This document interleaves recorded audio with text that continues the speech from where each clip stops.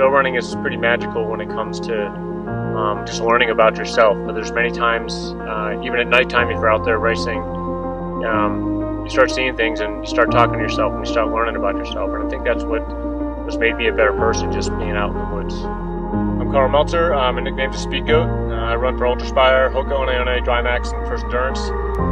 I got into trail running after moving out to Utah to be a ski bum. I used to run in high school, and I was a pretty good runner then, but I went running up to Secret Lake up at Alta one day with a work friend of mine, and I beat him up there. And I think that was the beginning of my career, which was 1990. And I've been with UltrAspire for about 20 years, 15, 20 years, something like that. I don't remember anymore.